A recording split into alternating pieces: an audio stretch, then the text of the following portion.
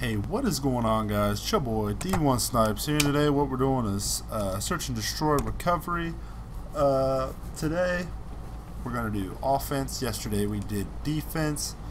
Offense, obviously, the Sentinels. Search and destroy. First off, we're going to be talking about an A push.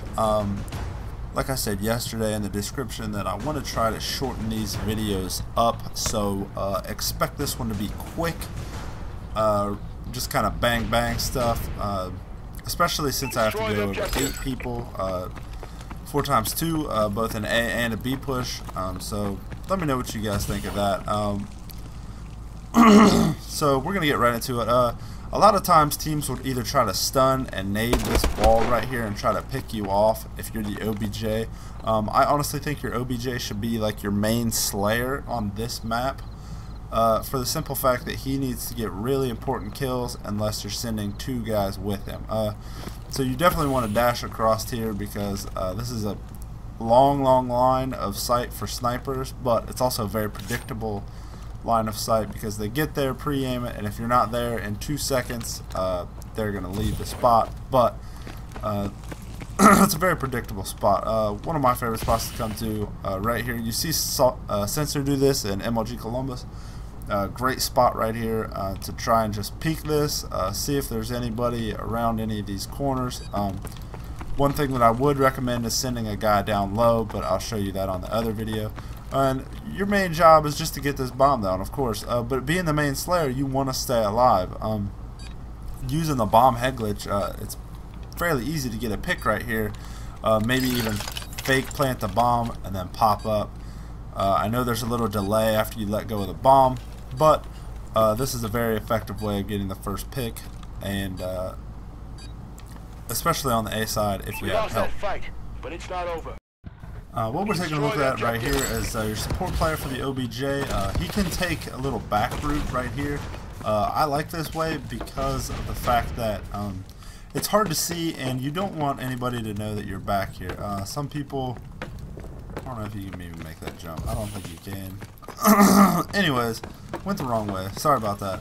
So anyways, all you're trying to do right here is get a pick on top. You're watching this right here, and if you even want to push up, head glitch this right here, just be aware you can wall bang through this. So if you do see a guy up there and want to get away, you need to come all the way down here, not just come right here. But this is just a good spot to make sure your guy with the bomb is getting that bomb down as quickly as possible, and just staying alive. And your main goal, he should probably go back behind the concrete wall after he's done planting.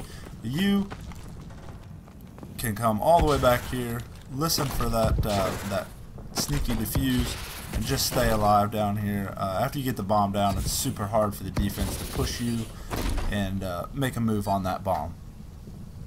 Objective. What you're looking for right here on offense, A push, is you're looking for a guy just to watch this long line of sight. You want him to get here as quickly as possible and just peek this to make sure that there's a sniper back there. But the very first thing you want to do is make sure nobody's rushing your OBJ or Slayer. If you can just, you don't even really have to watch and try to get that pick, but just watch this spot. Make sure that after you are sure there's not a sniper back there, maybe hop down here, just head glitch this right here. You can really box this up, because people have got to come from some weird angles to try and get to the bomb after it's planted. So just watch this. You'll have a guy watching your flank. If you don't want to get that aggressive, just watching this right here, watching this mid alleyway for somebody that's pushing a flank, or maybe just laying right here and helping out your flank guy. Really anything will work. You guys are just trying to cut the map in half and force the defense to make a move on you after you get the bomb planted. The very last guy that you're going to have on offensive A push is just a guy watching flank. There's several different spots to do this from. Right here's a popular spot.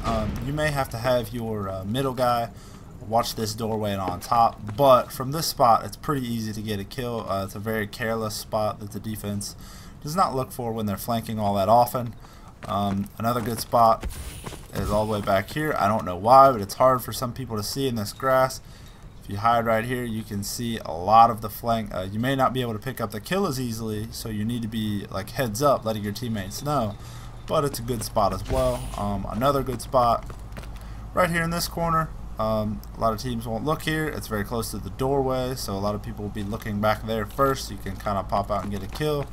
And then the very last spot you want to go to is Krim used this in MLG Columbus, and I really like this spot because you have a height advantage as well, so you're not laying down in the grass, you're not hiding in a corner. You can pop out of the way if you miss your first few shots, and it's just a really effective spot to watch the flank from. Just make sure you communicate and help your teammates out, and just make sure you make yourself useful even if you're not on the front line.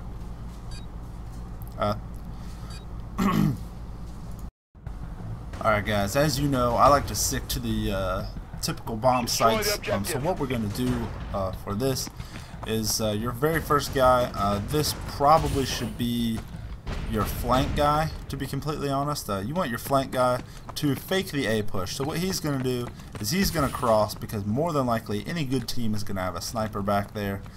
You want them to get this stun, so you want a guy to cross for sure. And then a lot of OBJs and people will sit up there in that corner, but here's what you're going to do.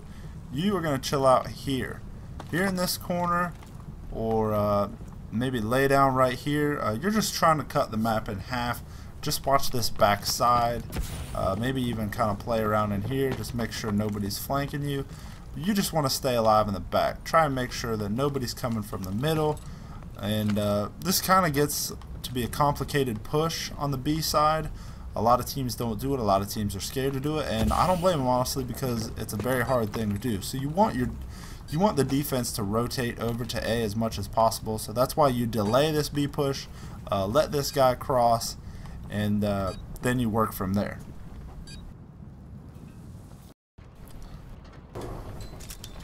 Search and destroy. On offense, with this fake A push, you're going to have some very complicated stuff going on. So as you have that flank guy go over to A, what you're going to do with your middle guy is send him, if he wants to use a sniper rifle, it doesn't really matter, but this is just watch this middle right here.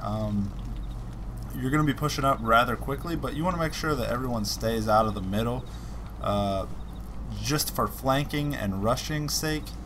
If you can get a pick right here, great. Maybe they will think that you're still watching a flank, so maybe they'll try and trade, let your other two guys pick them up.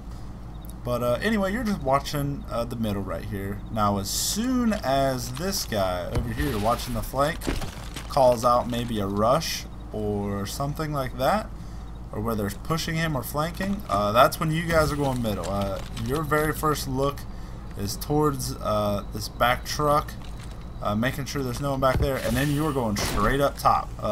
All you're doing is making sure that you guys don't get flanked from up top or from back behind you, which is good, because if they're pushing on the A, if you have defense rotating over to the A side, then you should be clear from the middle at least for a few seconds. Let you clear this up out here and let you watch the back, trade the guy watching B with your other two teammates that are pushing through.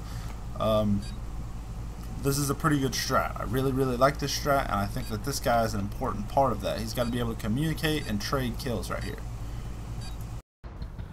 Alright, here is the bread and butter of this push. You want your Slayer and OBJ going in this room. Don't come up these stairs yet. You're both really just going to chill out here.